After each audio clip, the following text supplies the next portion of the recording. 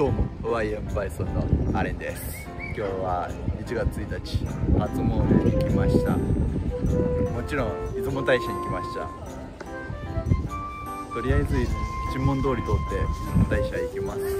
その前にまずこちらの旧大社駅に来ました。中入っていきましょう。はい、レッツゴー。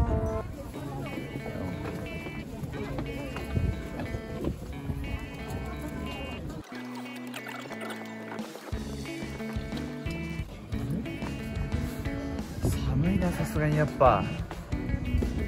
これが昔使われてた電車ですね。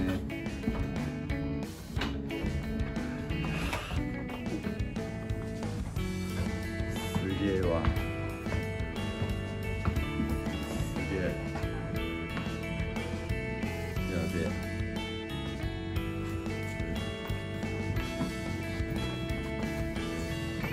こちらが運転席ですね。これでハンドルとこっちでスピードとか調整できですね。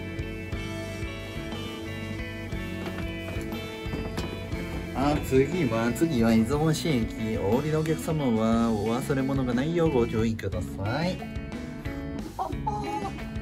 はい、超恥ずかしいです。なので今度は下門通りに行きます。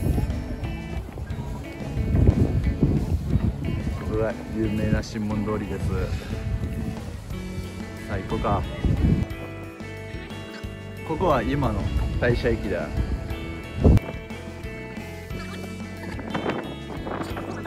今日はちょっと友達と動画撮影しに来ました。あ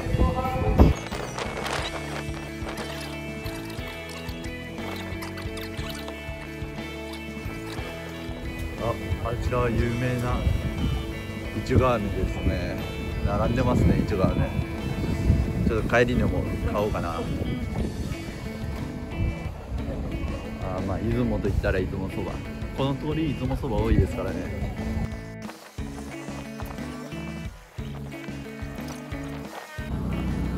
めっちゃ美味しそうな匂いします。なんか買おうかな。迷うね。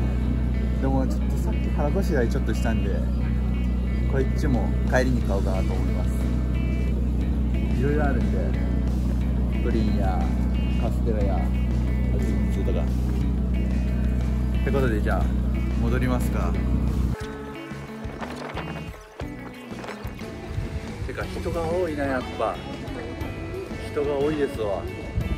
さすがだわ。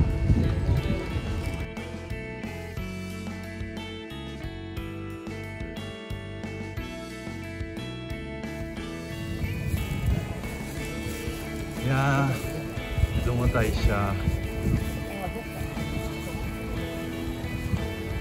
こっち美味しいお店とかたくさんあるんで、皆さんぜひ来たら食べたらいいと思います。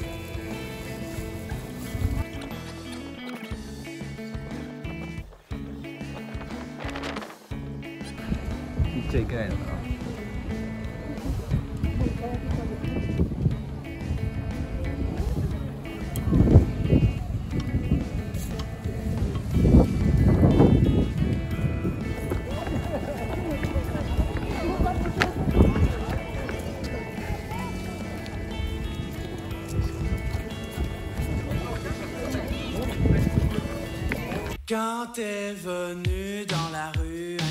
なんかうまそうだな。いろいろ見てください。関屋がたくさんありますわ。反対にもたくさんあります。さあでもそんなね、神社でそんなもん食うわけないんで行きましょうか。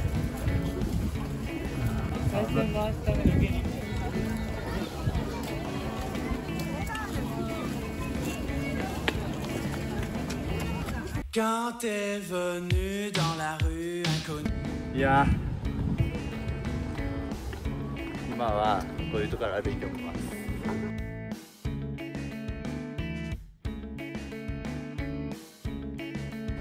豆知識でもここで話しとこうかな。神社でさ、手洗うあれ桶あるじゃないですか。死者手って言って、あれ一杯で何をするのか手順を全部俺が話してあげます。まず一杯作るじゃないですか。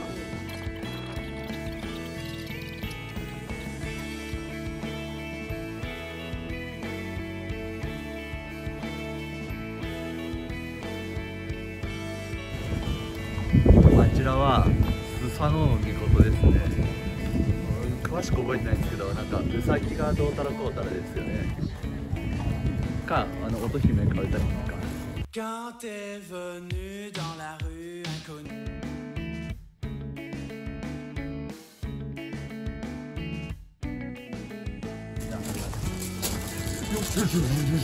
いやマジこれこれ俺の馬なんや。よしよし。こっちやったんで、うちはもうちょっと諦めようかなということで前行きます。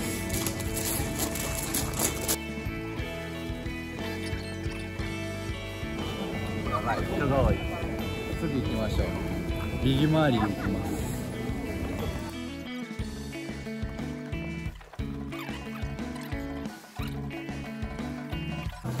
御本殿ですね、これが。で、もう一個豆知識言うと、この下のこれはもともと柱が3つあってですね、すいません見にくくて、ここに柱がありましてですね、この3もあって、それがドーンって柱があったっていうのが、でこれが9箇所あるんですよ。で本当はめっちゃ高いところに神社があったんですよね、本当は。っていうのが本当に豆知識なんですよ。ドキドキ。あそこ書いてありますね。写真撮影 OK って。やばいですね。ここから写真撮影禁止らしいので、自分たちだけで楽しんできます。で、今中参りました。中動画撮影ダメだったんで、ここから動画撮りますね。あそこの本殿にお参りに行きました。で、今度正面から右回りに行きます。あとでもすごいっすよね。もともとこれクソ高いところにあったんで、行きましょうか。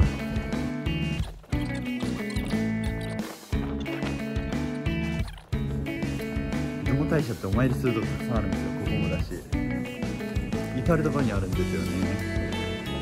でも一番大切なところが今から行くところなんで、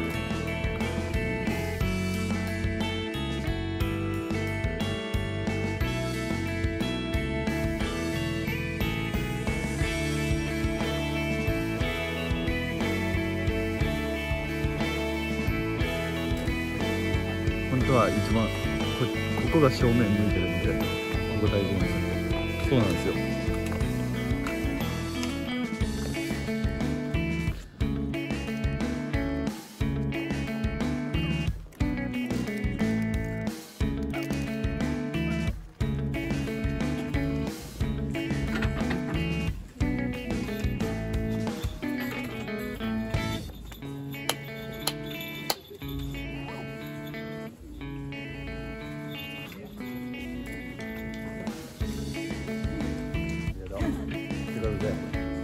続いていろいろまだまだあるので、早速行ってみましょうか。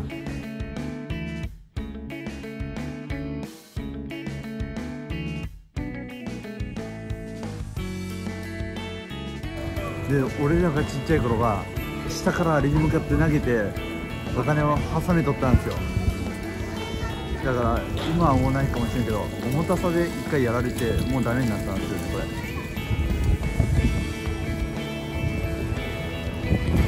これちっちゃい頃お金をブンブンちっちゃい頃投げて刺さらなかったら何回も投げてみたいな繰り返してたんですよね。ねえ、懐かしいよな。で、ここがこうなってます。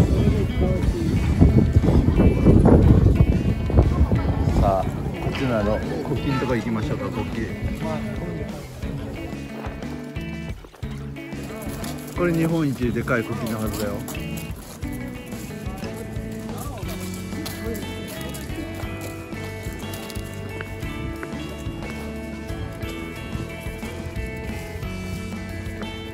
書いてねえわ。前書いてあったんだけどね、どっかに。以上、出雲大社の初詣に来ました。寒いんで早く帰ります。じゃあね、バイバイ、また見てね。